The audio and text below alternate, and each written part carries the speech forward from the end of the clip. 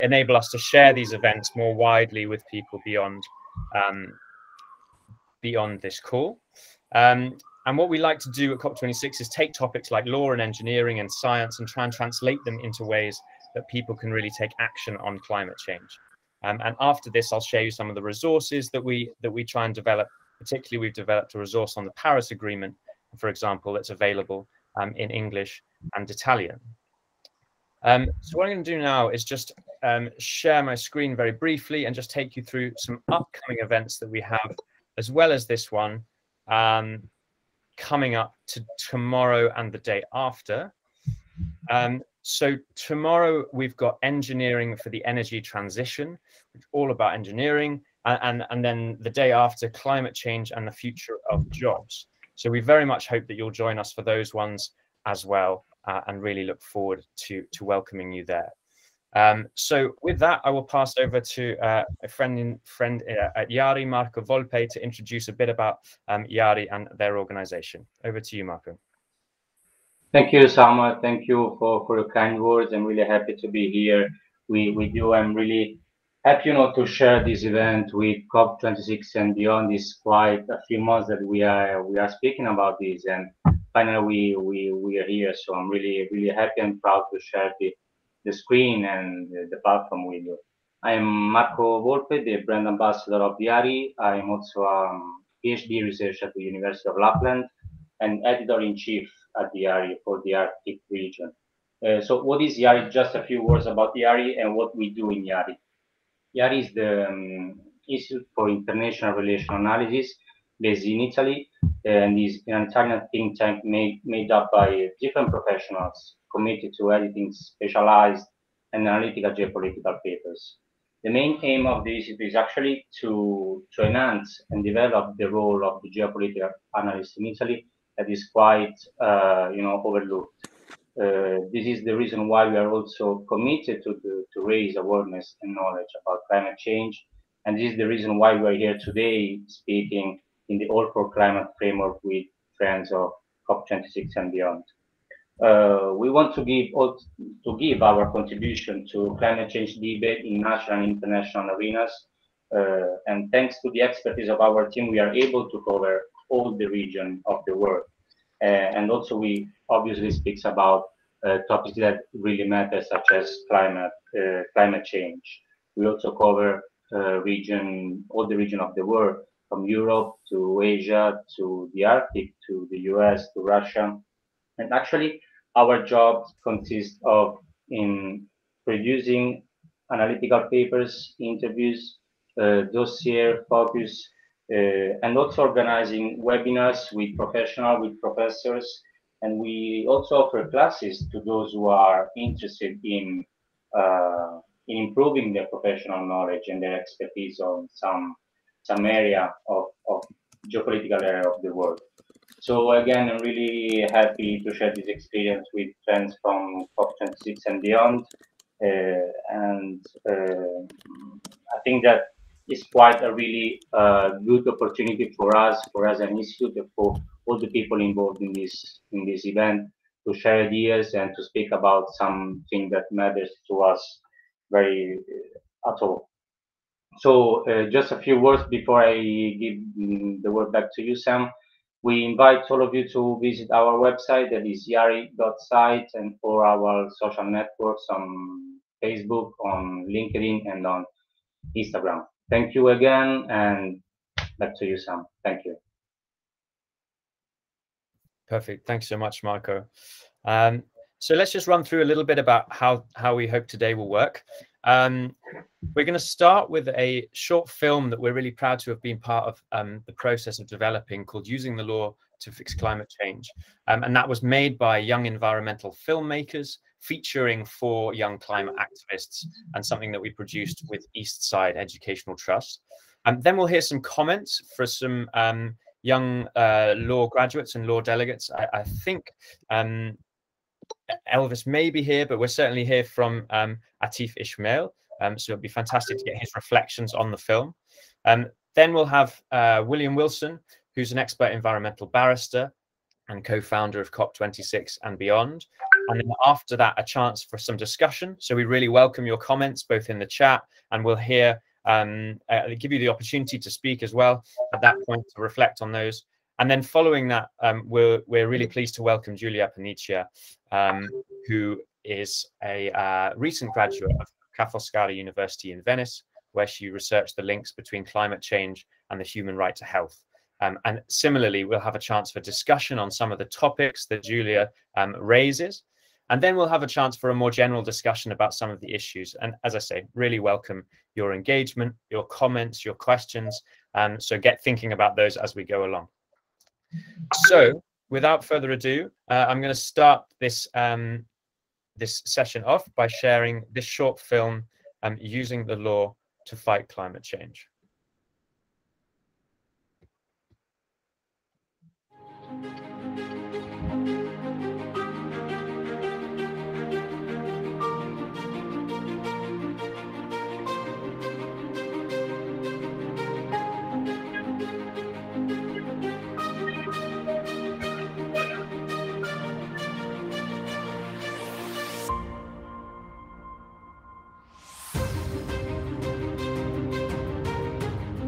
To have leaders who can come up with a law which can favor environment, human beings, animals, also can favor the planet. We usually blame most of our leader and also the government because they're the one who are responsible.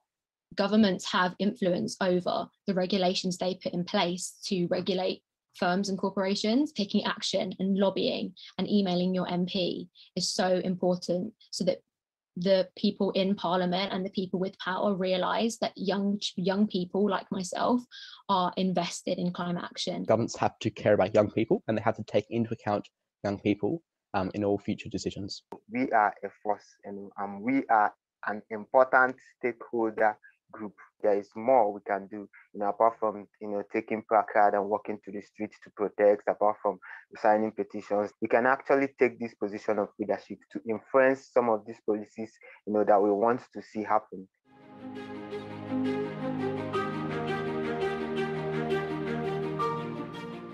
Mock COP is an international virtual youth climate summit. It was to fill the void of climate action. They did regional caucuses and small groups discussing perhaps what policies they wanted to see as an outcome of the 2-week event. They unveiled the COP26 treaty, which now in phase 2 of the campaign are trying to get some of the policies implemented in different countries around the world. For example, in the UK, we have Teach the Future, which is kind of like the main climate education campaign. And what we're hoping is that at COP26, a couple of people from Mock COP or Teach the Future will be able to go and discuss with education ministers on Zoom and then environmental ministers about climate change education, because we think it's obviously very important.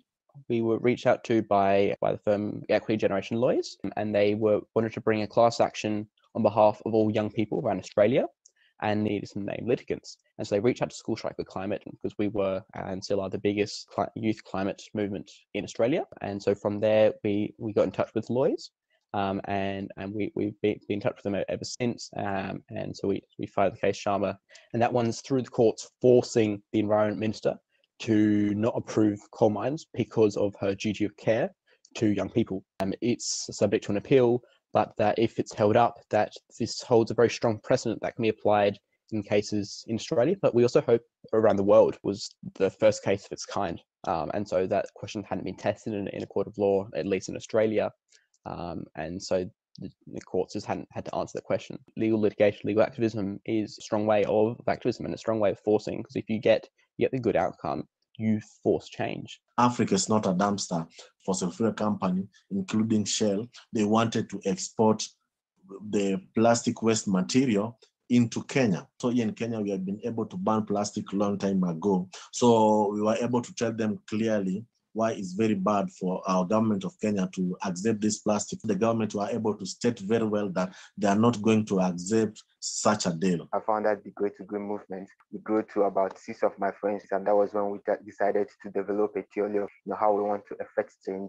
That was when we decided that we'll be mobilizing the collective power of youth and community to improve climate awareness and climate literacy, because we believe that climate literacy on a very fundamental scale we reach to climate action. 2 years down the line, we have a network of about 700 activists.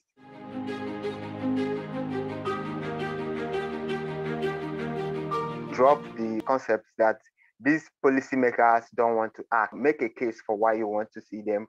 Make it about action, what we can do, and not what we are not doing. Framing and narrative is very important. Before you come up with a campaign, you need to come up with a clear message which you can send out to people to understand what you are fighting for.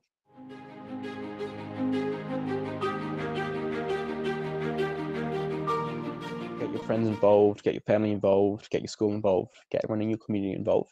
Turn urgency into creativity. It's only through a mass movement of people that we can force change. Make it about action, what we can do, and not what we are not doing. Be yourself. Don't be like Greta. So you need to come up with your own way to see how you're going to fight, because we are the future generation and also we are the future leader.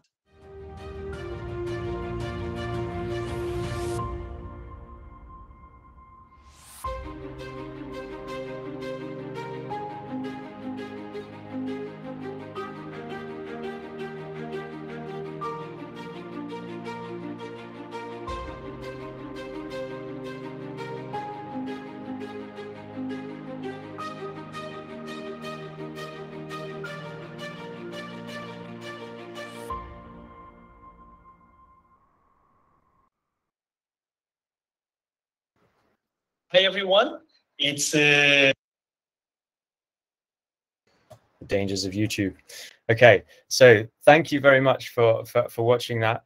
And now I'd just like to turn to Atif Ismail, just if you wouldn't mind. So Atif, you are, if I've got this right, a law student at Swansea University with a particular interest in environmental law and nature. But you're also a young person really engaged in the lawmaking process. So when you look at some of the issues in that film, I'd be really interested to know what you thought and what your sort of reactions are. Yeah, hello everyone. Yeah, really nice film, first of all. Yeah, the thing is that when you talk about the law to fix climate, law is, first of all, I'd like to say, quite a blunt instrument in a way. You tell someone not to do something in the law, really, and you punish them for it, rather than making a kind of change in the environment itself, if you know what I mean. It's nice to know that there are campaigns to educate people, really, because no one really educated me in school or anything about all this. Well, there were things, but not such huge campaigns that there are about now. But yeah, I'm not trying to be negative, but I'm not entirely sure how the law could help with climate change, because the law is more about punishing people, I'd like to think, more than making a change in climate. Okay, that's really interesting. Yeah, I know it's probably a comment you didn't expect, but that's what I feel. No, not at all. Not at all. No, it's a great place to start a debate. Could I just ask one more question then? So, how did you yourself get into the idea of the lawmaking process, and what advice would you give to other young people getting interested in that area and using it, particularly in environmental ways? Well, first of all, I took a module called Nature Conservation Law back in my second year, and yeah, I just saw, we got this question about all the problems with one piece of act. It was the Wildlife and Countryside Act, 1981, and all the problems with it, and yeah, I just saw it more of as a blunt instrument, really. It was more about really punishing people than talking about how to fix things. Oh, that person, goes and dumps fossil fuels in the river, they're going to get fined and all. That's not more about what's, why you shouldn't throw fossil fuels into the river. So it's more kind of that, really, that got me involved to think about more future as a career, really. Thank you very much. Oh, well, it was really interesting to hear from you, and I'm sure we will do again in the following discussions. So thank you very much for joining us. We're going to turn now to William Wilson, who is co-founder of COP26 and Beyond, but also an expert environmental barrister. And I will share these slides, and William will give a short presentation on using the law to fix the climate. Okay, 1 second.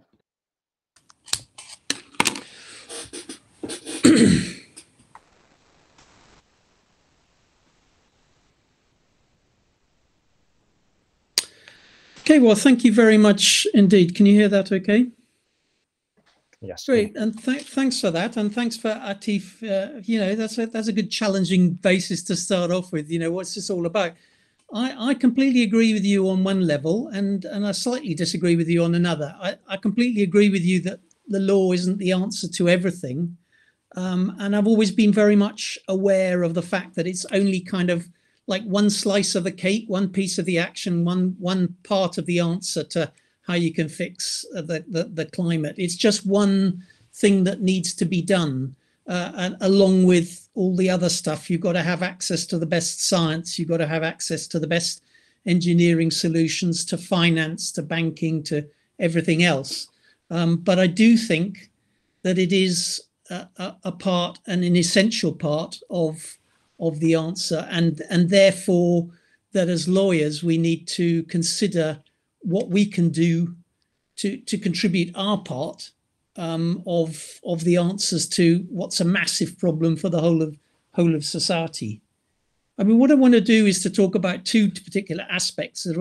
First of all, making laws, and the second, the importance of enforcing the laws, which will come back to Atif's point in a minute. Can I have the next slide, please?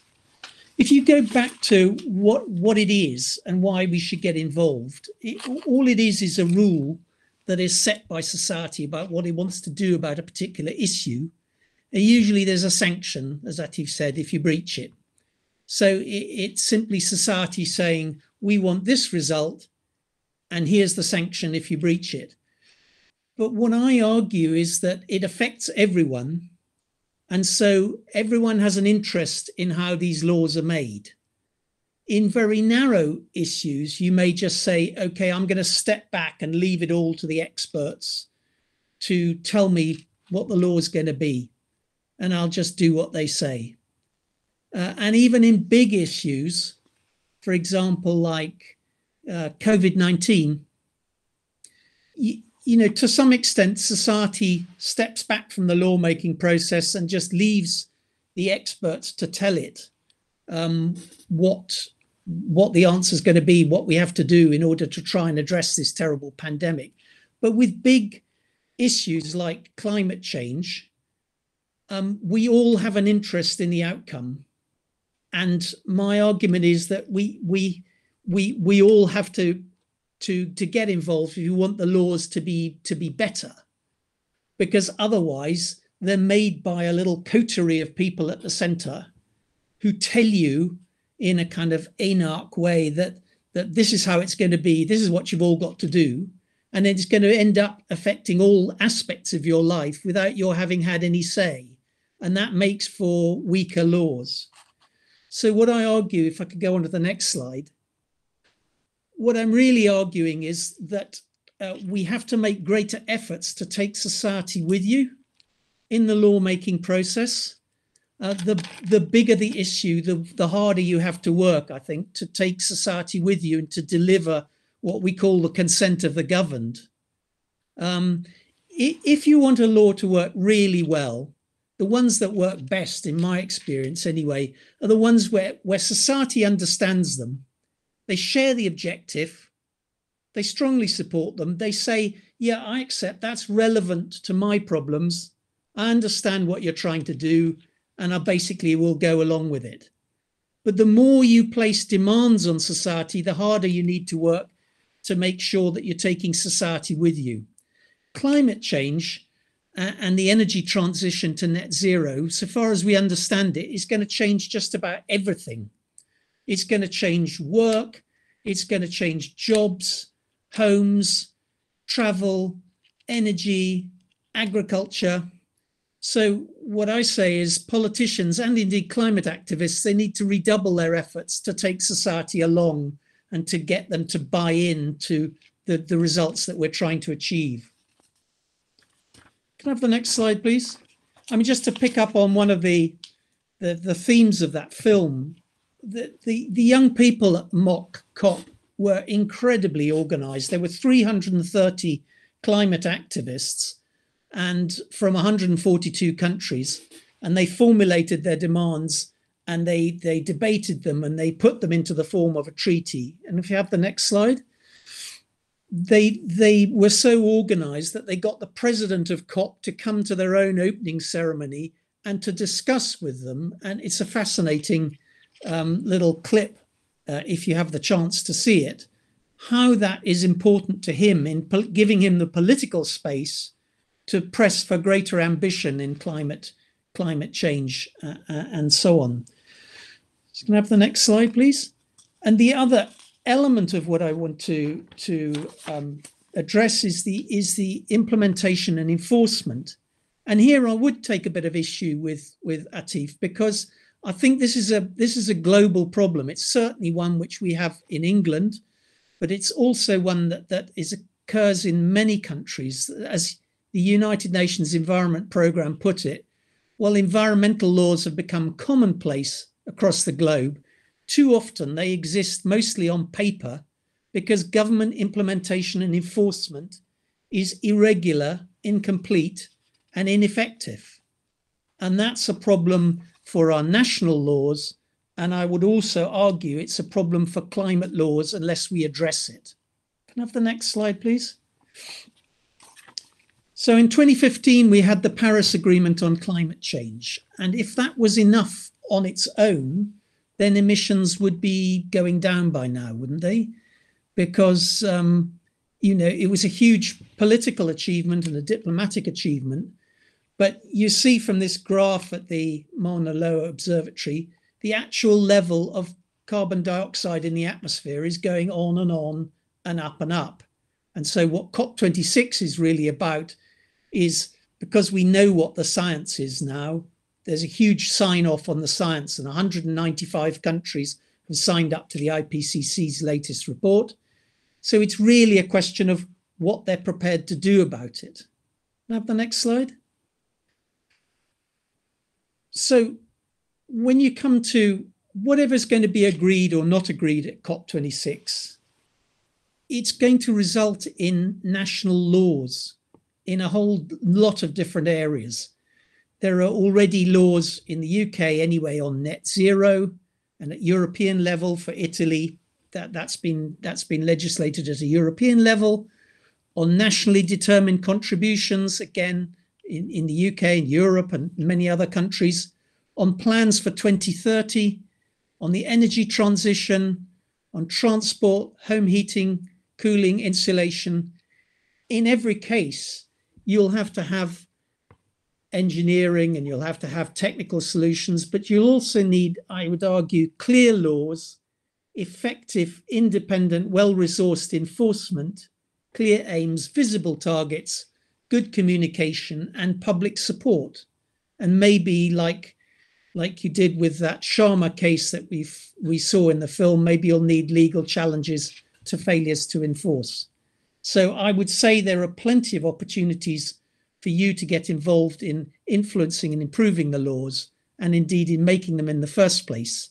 The benefit, if you do, is that we could end up with better established, better made laws that enjoy further public support and are therefore stronger as a result. I think I'll stop there and see if you'd like to pick up on those points in the discussion.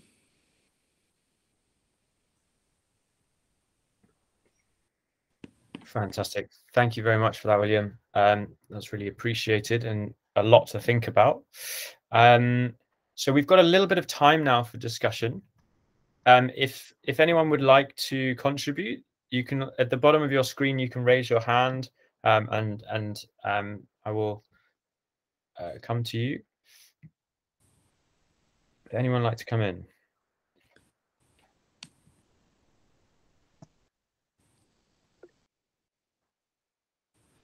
Atif, over to you. Yeah, hi. William, you said about the law enforcement. Yeah, I totally agree with you about that. And what's your opinion on how the best way the law can be enforced, environmental laws? What needs to change for better enforcement, kind of?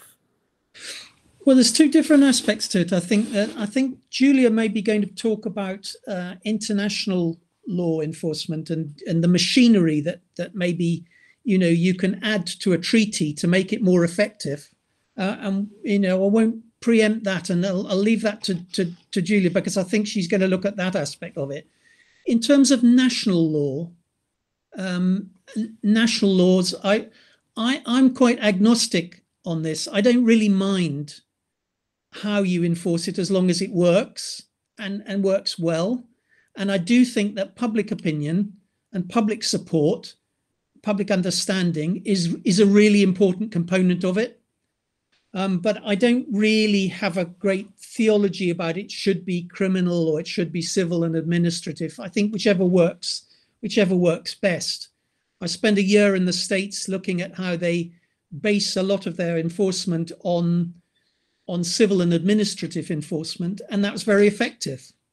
In the UK, we've tended to rely more on criminal law, which is a bit distorting in some ways, because you have to sort of go through all these criminal procedures to prove that a company was criminal. And it just needs to be an effective sanction. And people have to recognize that a breach of the law is not an acceptable outcome. Otherwise, it becomes a cheaper way of achieving things. Perfect. Would anyone else like to come in? Please raise your hand and feel free to interject.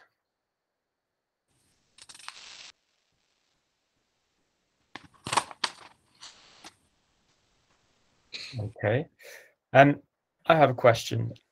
Oh, sorry, Marco, did you have one? Over to you. No, not at the moment. No. Okay. So it's really interesting to hear, but I think, so myself and perhaps others on the call may not be lawyers. So one thing I would ask is, could you say a bit more about why all this is relevant to people who aren't lawyers? Why does it matter? How can we get involved if you're a student, or if you're a researcher, or if you're just an other member of the public? And how do we get involved without having a legal training or a legal background?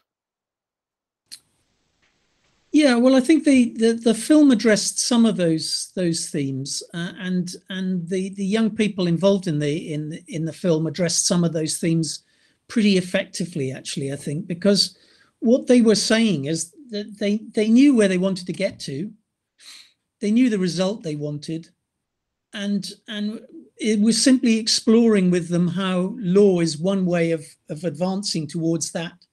I mean, for example, tomorrow we'll be talking about engineering, and clearly none of this is going to work without that.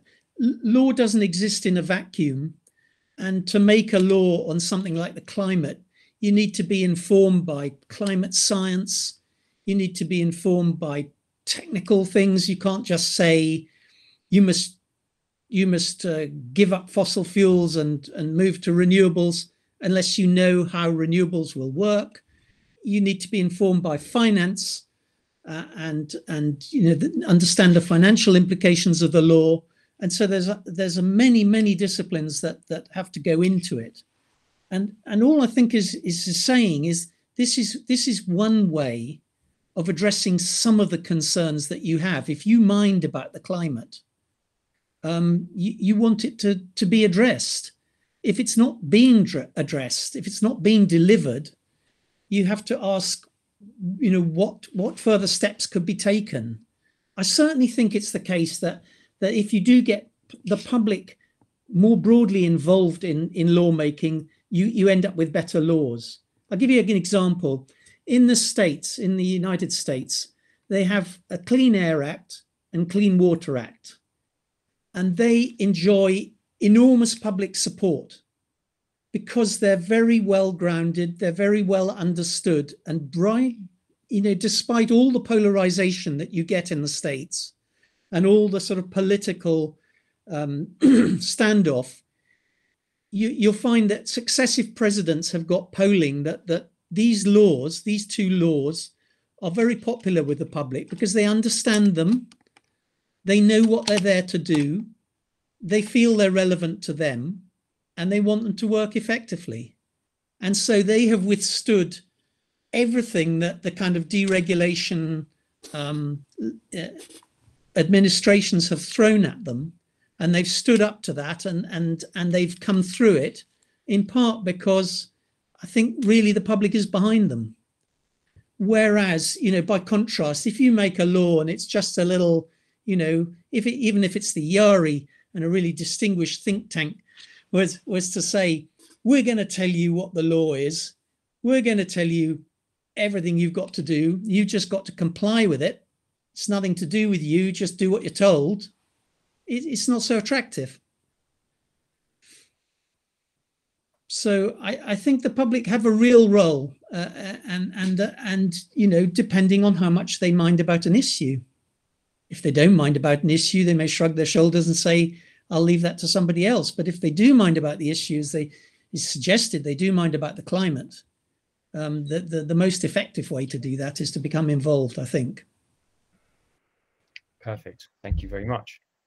Samuel, can I ask a question to William? So since we are speaking about involvement and people speaking about climate change issues, just wanted to, it's not really law related question, but just a feeling that you have on how, at what point are we in involving people about climate change issues? And you know, individual, we have seen like, don't be like Greta, okay, because there is just one of it, and we have to take to have our part in this process. So what do you think, what point are we in letting people know about climate issues, climate change topics, and how actually are people aware on how they can participate on this climate change issues, and in the law process itself, but also in, you know, ordinary stuff that people do every day. So what point are we? What do you think, since you treat this matter like every day of your life? Well, I don't know what you think, but I think when we started COP26 and beyond, we started it out of a sort of joint sense of frustration that people seem to be sitting back and leaving it to young people to battle away on these issues by going on strike from their schools or by protesting in the streets. And, you know, back in the far off days of 2019, 2020, that was what was happening. And it's still happening to some extent. And I think that we just felt, hang on, everyone in every profession has got something to contribute. And you know, we'll try and address this through the course of this week. Tomorrow we'll be talking about, you know, the huge part that engineering has got to play in this, and that, you know, the STEM subjects, and if you're brainy enough to have STEM subjects and be an engineer, great, you know, but also how it's going to affect every single job, as far as we understand it anyway. It's already fundamentally affecting the whole of finance. It's affecting the whole of the legal profession, is trying to pile in and get its head round what this means for them. The accountancy profession is moving massively into this area, and many professions are working out that they have something to contribute. I mean, arts and humanities change public opinion, touch public opinion, maybe in ways that even lawyers wouldn't even contemplate, you know, so that if there is a genuine concern, I think there's a role for virtually every profession, every job is, you know, in the same way as every job is going to be affected by it. I think almost every profession has got something really, really important to contribute to it, because the problem is so enormous. Perfect. Thank you very much. I think unless we have any more points to discuss at this point, I'll hand over to you, Marco, to introduce Giulia and to take us from here. Yes.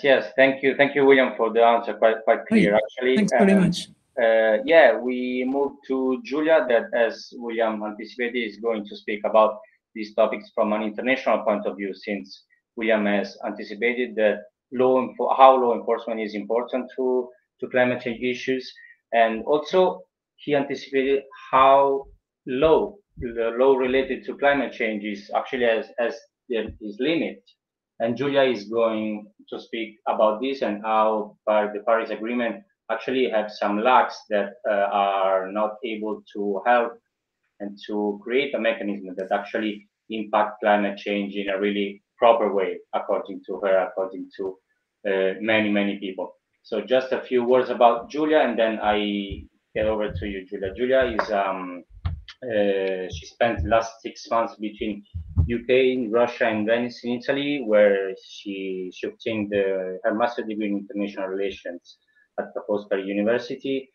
She wrote a final dissertation on the link between the climate change and the human right to health. She comes from a small town near Rome, but she's currently living in Brussels, where she's working in a trade organization and following the latest policy developments, especially from the European institutions. So yeah, just Giulia, just give us a presentation about what are the limits, according to you, of the Paris Agreement, and how can actually the COP that is coming from in the next months, COP26 in November, maybe can make it a better agreement. Good afternoon, everyone, and thank you, Marco, for your introduction. And I would like to start by answering one of the questions that William posed during his intervention. He asked if the Paris Agreement was enough on its own, wouldn't the emissions be going down by now? And my personal answer is that emissions are not going down because the Paris Agreement is not enough on its own. And according to my view, there are three main reasons for why this agreement is not working, and it will not work if it is not changes. Some of them already been mentioned, and I'll start by the most obvious one: the lack of clarity, the lack of clear and precise laws. This agreement has been considered a landmark, a breakthrough in international climate law. And it's considered to be the first binding treaty on climate. But if we go through the text from the very beginning of the text, we can understand that it does not contain clear obligations for state, clear binding obligations. The way that states are called to contribute to the target, to the objective of the agreement, is voluntary through nationally determined contributions. So each state, each party is called to present and to communicate the contribution that it wants to give to the agreement. So the quota of reduction of emissions that they intend to achieve. And I say intend to achieve because this is the language that is used during in the treaty. Not that a state must achieve, but what they intend to achieve.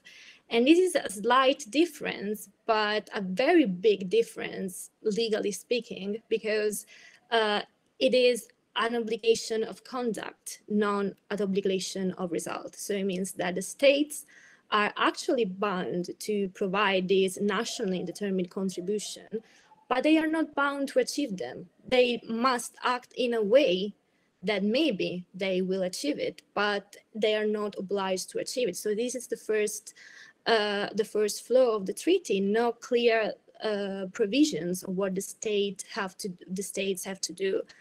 And the fact that the contribution is voluntary says it all, because each state can decide how much to contribute, can decide how the extent to which reduce its emissions, and nobody controls that. Nobody can say, no, this is not enough, or no, you're doing the bare minimum, because it's voluntary. And this is the first great flaw that this treaty has for me. And this lack of clarity and this very broad nature of this treaty can be also seen by its language. I'm not a lawyer, I have a languages background, so for me language is very important. And you can notice that through all the treaty, all the verbs and all the language used are very unclear and vague. You can notice a lot of shall, would, could, but there are no must, there are no this party will. So all the treaty is conceived in a very flexible way that somehow doesn't impose anything on the parties. And this is the first big flaw that for me, is in the treaty.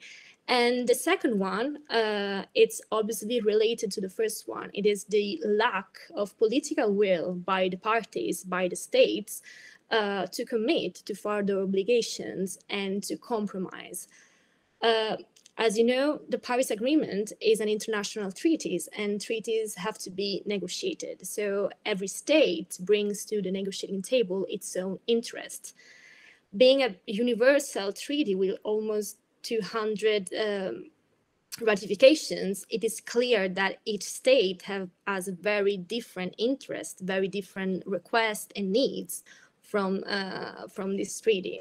And the clearest one is the difference between developed countries and non-developed countries or developing countries. There has been this confrontation ongoing since the Kyoto Protocol, since the establishing of the Framework Convention on climate change. So on one hand, there is the developing countries which are producing a lot of emissions, but they basically need them for their economic development. They are claiming the right to economic development. And on the other hand, there are the developed countries who are historically responsible for climate change and those who bear the most responsibility, but are also those who are doing the most, at least they should, to reduce their emissions. So there is this ongoing confrontation between these states, which are at a very different stage of economic and technological development, because technological progress is indeed necessary to cut emissions, to reduce carbon, and I think you will cover this tomorrow in your event about energy transition. So there is no political will to compromise and commit to further obligations. Also because, like all international treaties, they need also to be accepted at the domestic level. So there's also this side. And as you know, in 2015, 2016, when the treaty was being negotiated, in many states, climate change was not recognized yet as this great emergency, as a great risk. And I'm not talking about developing countries, but also the United States. You know that they withdrew from the treaty, but the whole process of drafting the treaty was deeply influenced by the political interests of the United States, which presented a lot of requests. And in the end, this vague and unclear structure of the treaty was deeply influenced by the request of Barack Obama, because he knew that a more binding treaty with clear obligations, with clear provision, would have never been accepted and ratified by the Senate, by the US Senate. And so there was no point of signing the treaty as a president if the Senate then doesn't ratify it. So he had to fight, he had to negotiate to have this more flexible treaty. And in general, all the developed countries like Australia, Canada, less the European Union, but on some level the European Union as well, opposed to a more binding treaty. And so there is a huge lack of political will to actually do something. We found politicians always promising to do something about climate change, but when it actually comes to commit themselves to more binding laws to do actually something, then they back off. And the final reason, which is what William was talking about, is also to answer to Atif's question, is that the lack of an enforcement body. This treaty does not have an enforcement body, and in general, international treaty usually do not have enforcement bodies, but especially climate law doesn't have one. It means that states can do whatever they want because there is no monitoring, there is no corrective measures, there are no punishments for those who do not respect their voluntary contributions. And this, of course, leaves a void that cannot be filled because states feel free to do to keep their policies and not to comply with the law. And while some academics found this decision not to involve an enforcement body in the treaty quite positive, because it was like a sort of an incentive to countries to have ambitious targets to the treaty, because if there is no punishment for not compliance, you may have more ambitious targets. For example, the European Union, we presented a very ambitious target to cut our emissions by 55% by 2030, and I think it's very ambitious and kind of unrealistic. Maybe with an enforcement body who could have corrective measures or, I don't know, sanctions in case you fail, this ambitious target would have never been achieved, would have never be set. So some people see that as a positive, not as a positive outcome of the treaty, not as a lack. But it's obvious that it's a problem because these laws are not enforced. So what's the point of having a law if no one is enforcing it? And to answer your question, and if I'm not a lawyer, so maybe you know better than me, the problem with international law is that it's made by states. So why states will never give up part of the sovereignty to be controlled, to be monitored by a supranational body. So why should they do that? So this is the main problem. And this is why I think that the Paris Agreement, it's not enough. It will never be enough on its own. And like you said, the law is not the only option to solve this problem.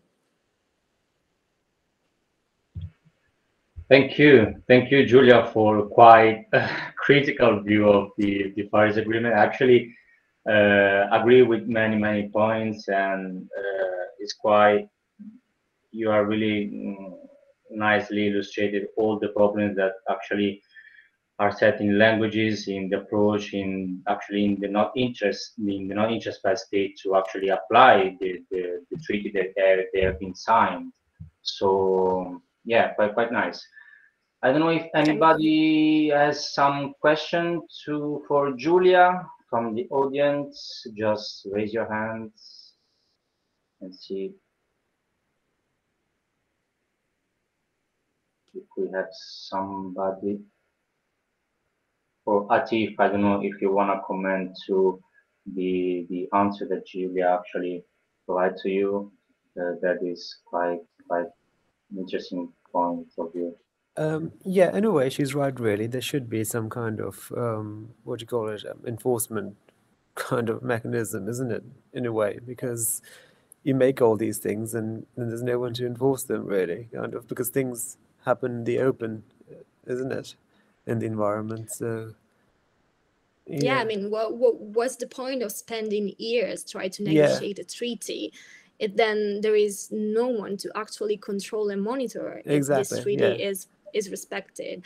I don't know. It's like on paper it sounds good. The Paris Agreement sounds good, but but like, would you when say it's applied, that there are things in the Paris Agreement which are sometimes impossible to enforce, or would you not say that, in your opinion?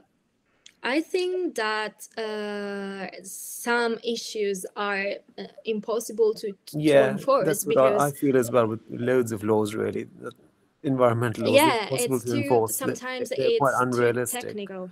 They're really written in a technical way, and then they're impossible to enforce, which makes no sense at all. Yeah. You're right on that. Okay, William, I think you have a question. Please go ahead. Yeah, thanks very much. Well, I agree with some of it, but I quite disagree with some of it because, but it was a brilliant sort of critique of the Paris Agreement. I agree that treaties, it really matters what is the machinery in the treaty for having it reviewed and having it monitored step by step, implemented step by step, rather than just having a single obligation.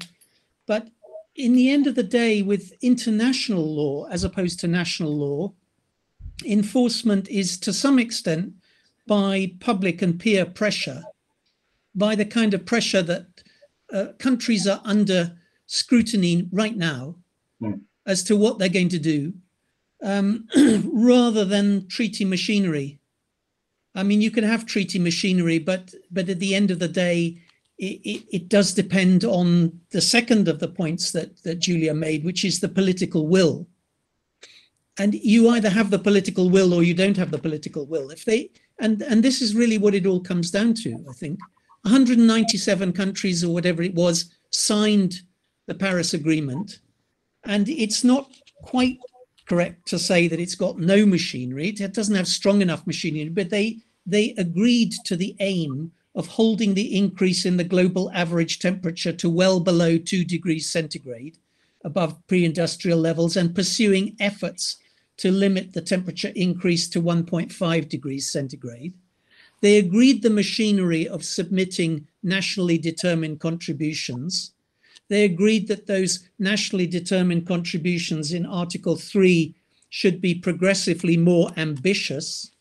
And they agreed to transparency measures in Article 13. And they also agreed to a global stocktake in Article 14, which is also extremely important. But it's important in terms of transparency, in terms of making it clear what they are or aren't prepared to do. And then 195 countries signed off on the science of the most recent Intergovernmental Panel on Climate Change report on the physical science base on the 9th of August. So 195 countries in the world basically said, we have no objection to, or we don't take any issue with your assessment of the science, which is dire. I mean, you know, the United Nations Secretary General says this is code red for humanity, and unless we take urgent action, you know, on the basis of this science, we will go to hell. So I agree with you, Julia, that the machinery could be much stronger, could be clearer, and needs to be developed. I don't really agree that it's of no value at all, but I just think it's a step in the way towards the world deciding whether or not it has the collective political will to do something about the science which it essentially accepts. Yes, Julia, please, if you like to answer. Yeah. No, I just wanted to make clear that, of course, this was a very critical view of the Paris Agreement, but I don't think that it's pointless or is useless. Of course, there are many advantages of these agreements. What I wanted to make clear is that, of course, like the political will of parties to sign this treaty, it's already a lot to the fact that if a country doesn't comply with a nationally determined contribution, is still you have like public pressure. You lose face. Like I mentioned, the European Union with a very ambitious target. What happens if we don't achieve this target? Probably you lose credibility, you lose face. So this is still something. But what I wanted to say is that this issue is so urgent, is so important, it's an emergency, that maybe we actually needed a stronger machinery. That is my point. Okay. And also a good point I'd like to stress about the language that sometimes makes difference in treaties. No, there are a lot of, as Julia said, there are a lot of shall, would, instead of a state must do something. So this is something that actually could change if they are going to negotiate a new treaty in COP26. So Samuel, a question, please. Yeah, a question for both Julia and William. You've been talking about sort of strengthening the enforcement mechanism. How would you do that? And have you any ideas about like maybe another treaty or another area of law where it's worked really well? I assume if you're going to have something international where all countries agree to be sanctioned by a law, you have to have a body that's respected and seen as legitimate. Is that the UN? You know, if I'm a COP26 negotiator and I go in and take Julia's points and say, you know, you're absolutely right, we need to strengthen this. What do you have in mind? How would I do it? Julia? I'm not a lawyer, so maybe I don't have the experience to say this, but if like at the moment, like currently, if we have to consider a body which is respected and recognized by each state, that's the United Nations. So maybe start from that. And we saw that sometimes in other cases, not related to climate, but for example, war or human rights violations, the UN Security Council has used sanctions or maybe stopped the trade with some countries who were violating some kind of international laws or international standards. So we may start from that. We may start treating climate change as maybe an international wrongful act, or we may start treating climate change as we maybe treated the COVID-19 pandemic as a emergency that touches the whole world, and for urgent measures are needed. That's my point, but as I said, I'm not an expert in the sector, so maybe William will have a better answer to solve this. No, thank you very much. I mean, I think that, you know, you can sometimes say, well, there should be an external body or an international body that should sort of pronounce on these things, but it's very, very difficult in practice to set up one which will command enough support, political support. You can imagine sort of saying, I think, you know, we should have an extraterritorial, extra international body that will adjudicate on the claims of sort of China, Russia, Saudi Arabia, Europe, America. You know, you can see quite a lot of political difficulties there. I mean, I used to work with a guy who I always wanted to go and learn from him, because he used to be the big expert on international machinery of making environmental treaties more effective, and he took it in small pieces, I think.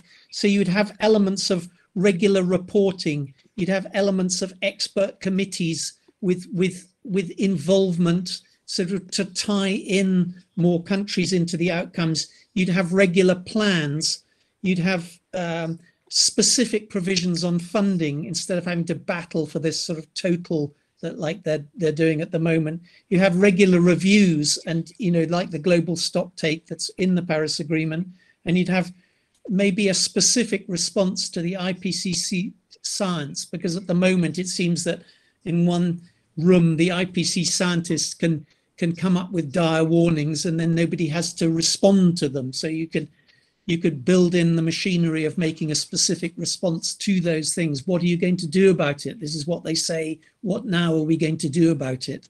And I think you have to build it up incrementally in bits and pieces like that in order to get more acceptable enforcement machinery.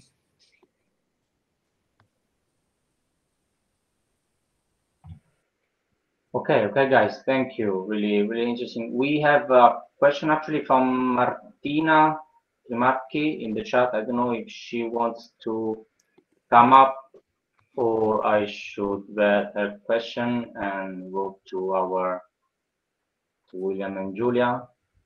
Martina. Yes. Hi, everybody.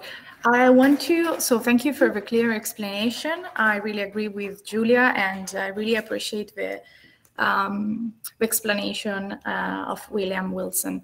And I would like to know, what do you think about this proposal of Philip Sands and the the Stop Ecocide Foundation, because they want to propose and to add this ecocide term and definition as a new crime to the Rome Statute, as we were talking about this point. And so in your opinion, would that be a step forward, or just something very difficult to achieve, something that actually does not change a lot? Thank you. I don't know who wants to reply, William or Giulia. Yeah, I can have a go. I mean, I know that this is I'm probably a minority view here, because I'm hesitant about the proposal for an ecocide thing, not because I think we can all think of some instances where you would broadly recognize hugely destructive actions as ecocide, or and it may be so bad that people would be deterred by the threat of going to the International Criminal Court. I know that my former professor Philippe Sands is actually a believer in this. My concern, I think, is about whether it would devalue the other crimes against humanity and genocide, whether they would be diluted in some way by being compared to ecocide, particularly if people were going to sort of bandy about ecocide as in all sorts of cases, such as where there was a land use planning objection and so on. So I would sort of only really support it if it was in some way confined and restricted to the most serious kinds of environmental destruction that we face at the moment. And then if that was the case, then I would support it. I noticed, for example, to argue against myself, it was strongly supported by the youth representatives at Mock COP. They were all for it. Thanks, William. Thanks, Julia. I don't know if Martina is. Yeah, Julia, please. No. I just wanted to say that I partially agree with William with what he's saying. Is that I think that on one hand it would be a step forward, maybe a way to actually have an enforcement of climate laws if we reach the like international recognition of this crime. But I agree with William with this when he says that it's a really broad definition. It's really difficult to define what to consider as ecocide and what not. Like the criteria should be very, very, very clear.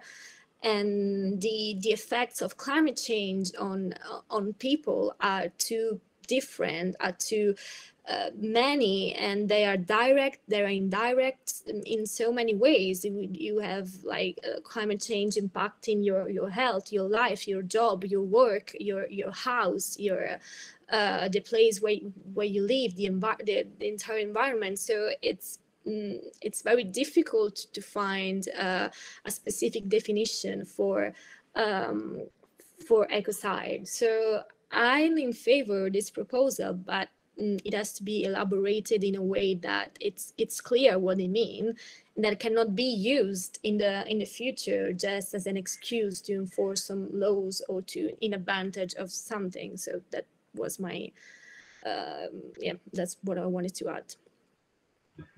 Yes, thank you. So with this point, we come back to one of the first points that William raised up about how it's important for the law to be clear and to be focused on a specific matter. Yeah, so thank you, Martina, for your question. We have a question from Alessandro. I don't know if you, Alessandro, want to come up and ask the question, or I should read it.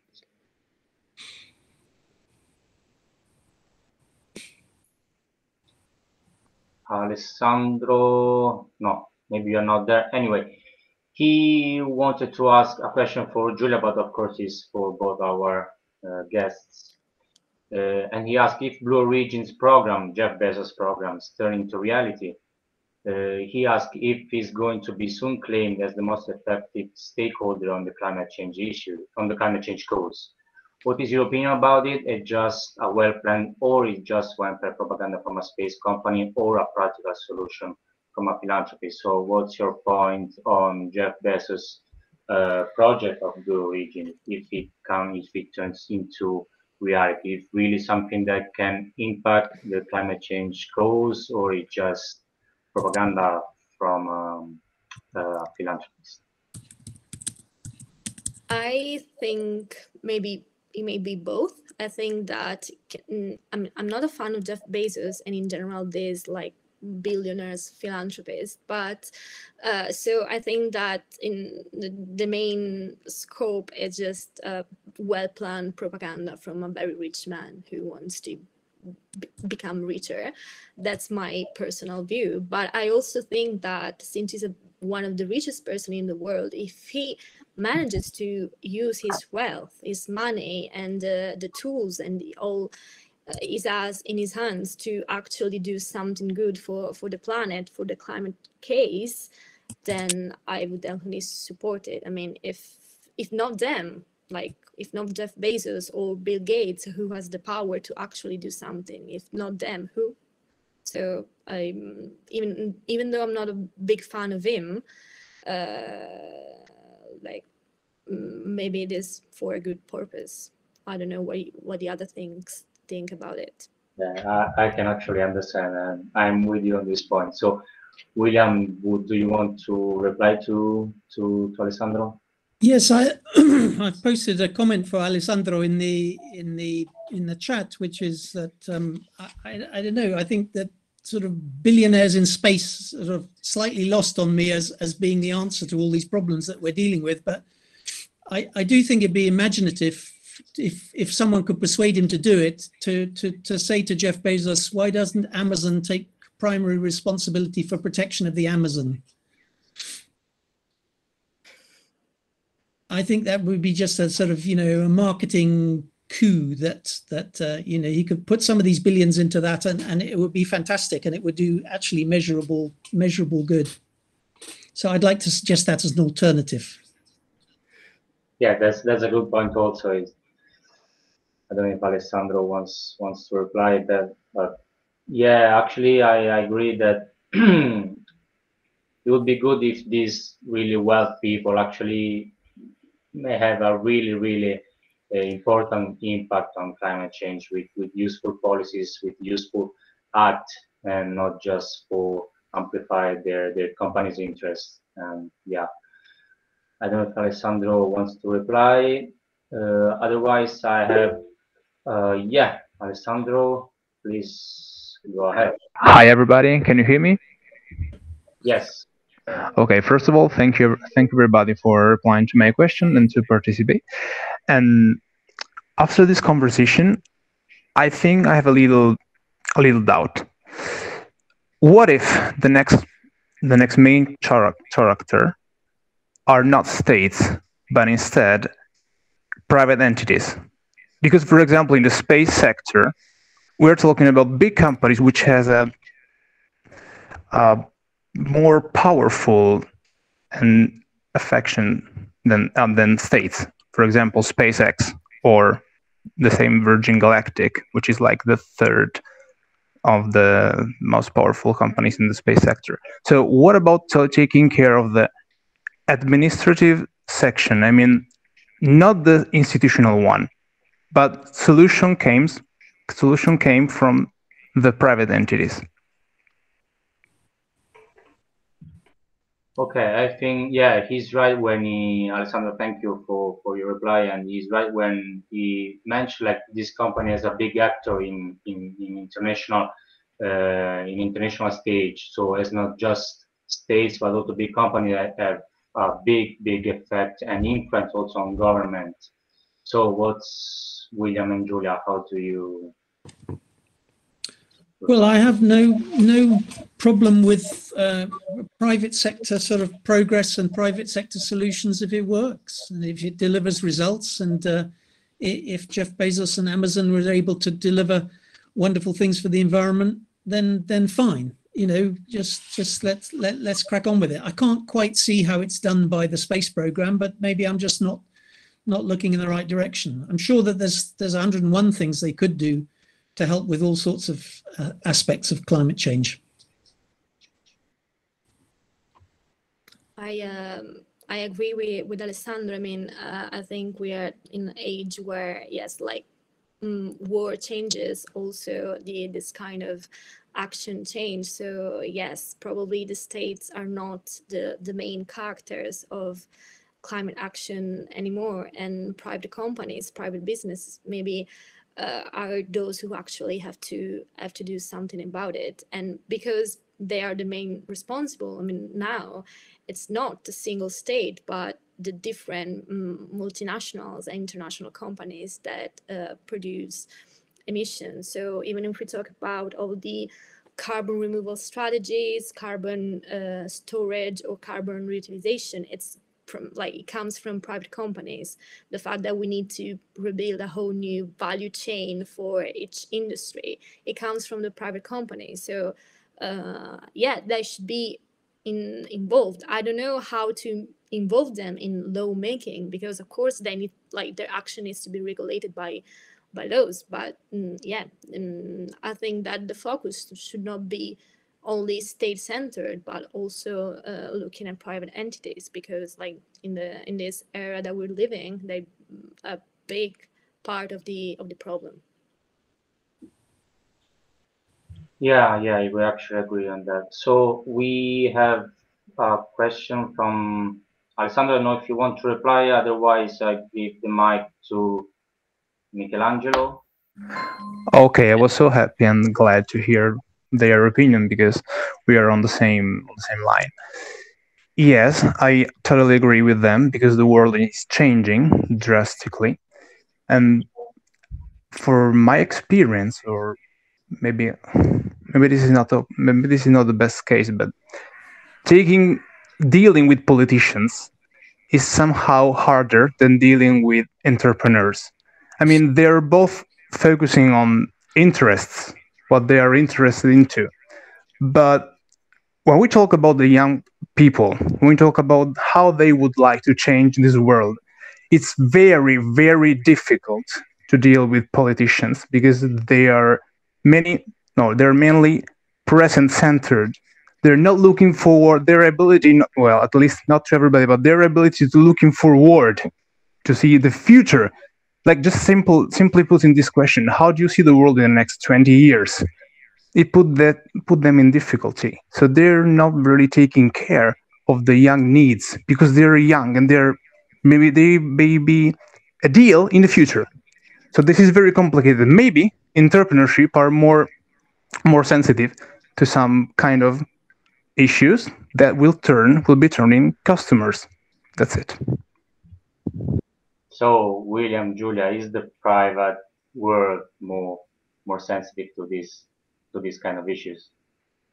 It may be. I'd just say it may be that Alessandro is right, but I think you have to deal with both. I think you have to deal with the politicians, as difficult as they may be, because they exercise a lot of power, and because they were elected to do that job, and they have the ability to make laws, whether the laws are right or wrong, or good or bad. So I think you can't walk away from dealing with them. That you may be completely right, that you could make more progress in particular areas by dealing with entrepreneurs, and there are other people who have a longer perspective. I completely agree. Giulia, you agree with that? No, I agree. Yeah, I agree with both. I mean, I agree with Alessandro when he says that the private sectors and entrepreneurs are definitely more visionary and more looking forward than politicians who mainly care about getting consensus from the next re-elections. But as William said, it's impossible to divide the two things. I mean, I think that the best solution would be a close collaboration with the two sectors. But you can get rid of politics. I mean, it's needed. There's no world without politics or politicians, and I'm not sure this is a good thing, but we have to deal with that. So at the moment, we cannot get rid of that. Yeah, absolutely clear enough. So we have a question from Michelangelo, I think. Yes, thank you, Marco. Hello, everybody. I wanted only to reply about this topic, about the participation of the entrepreneurship on law making and all this stuff. Well, I think that we didn't consider the fact that entrepreneurs are very bond with politicians, and so this conversation between them is still and very strong, because if we consider all the fossil fuels argument and topics, and how these interests are continuing to grow in the and are still supplied by the politics and the laws of today. Well, we have this problem about the private entity that is battling against climate change solutions. So I think that, sorry for my English, I think that we have to consider carefully the role of the entrepreneurs and the lobbying of all the private interests. So states and politicians have to deal and have to understand what are the priorities in the actual situation. So in my opinion, we have the tools, and the private sector has the tools to deal with climate change and to force politicians to look at better regulations about climate change, and to create a more effective system of laws, of national laws that could be enforced without any problem. But there is no political will to do this. And sorry, it was only my point of view of the situation, and I wanted to give another perspective of the topic. Thank you. Thank you, Michelangelo. Is quite a good point, because we actually cannot avoid to think about the bond that actually exists between the political world and the private world. As we were saying before, we have these big companies that actually don't work as unique entities, but they are actually influencing the political world. We have seen cases from Amazon itself, from the big companies such as Google. We know how big is the impact of these companies on our world, and how they actually shape people thinking and political leadership thinking also. So it's something, it's really a good point, because it's something that we really can't avoid to consider. So turn this question to William, this point to William and Giulia, and also I want to add something because it's something that I actually don't know. So I'm sorry for my lack on this. But when the COP negotiation go ahead, does, linking to this point that Michelangelo has raised up, does any private companies have some space in debating, in speaking, in, of course, not in lawmaking? This is something that I should know. But do they have any space during this negotiation? Sorry, Marco, if I interrupt you, but I wanted to point out that Italian government has given a lot of space to Eni, the first Italian fossil fuel extractor in Europe, maybe, or not in Europe, but there are so many in Italy for sure. So the power of the lobbies for this kind of actors is very, very huge. So sorry, William, if I've taken your space. Thank you. Not at all. I think you made very important points, and they kind of balance out, don't they? The view that the private sector's got a lot to contribute, but also it's got its responsibilities. And actually, we can't walk away from dealing with politicians and from becoming involved in so I think it supports my original argument that we have to get involved in making the laws, because, you know, for sure companies will get involved and lobbyists will get involved, and laws made by that on their own won't be very good ones, and therefore you need to open it out to a broader public, find ways to re-energize the links between the public and parliaments. I think parliaments, including our own, should be less set in their ways. They should go out to meet more young people. They should engage more young people in their debates, listen to groups such as the pre-COP delegates, the COI 16 delegates, you know, tune into them and listen to them and respond to them and show them how participation in lawmaking can work. Show them how they can make an effective difference, rather than just say, we've always done it this way, we're not listening to you, and you've got nothing to contribute.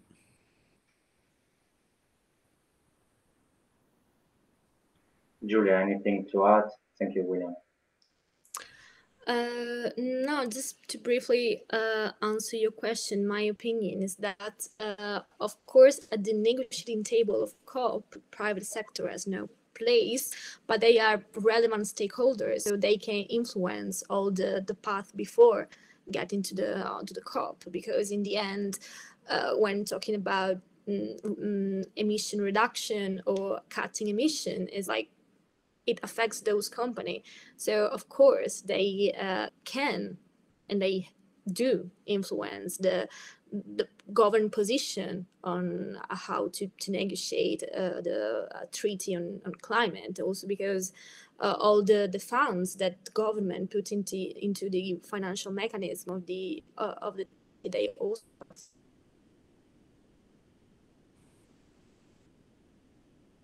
affect the state-owned companies, all the international companies, all like these transboundary effects that there are from international companies. So they surely have an influence on the state position. It's not direct; it's rather implicit, but sure they do. So to go back to our original discussion about should we like trust the action of private companies, of private entrepreneurs.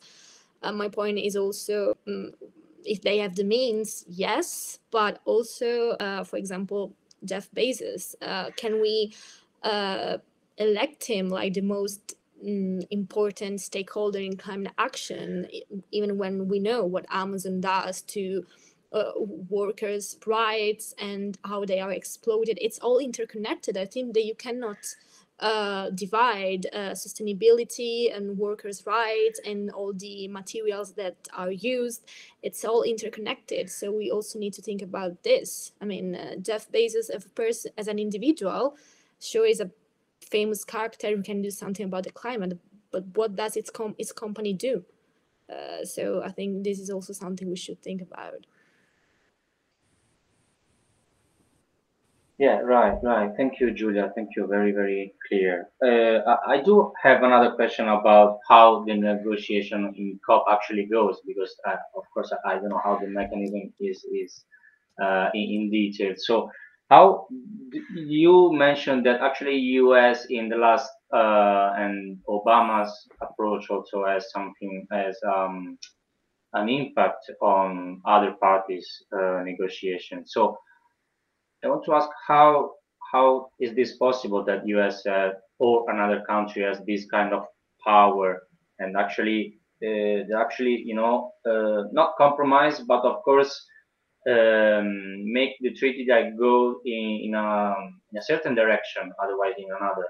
So my question is, how is it possible that big powers, big countries like US or or China, or these like really big polluting countries, can actually have this kind of influence on other countries, even if the speaking and the confrontation is public and is open to everybody.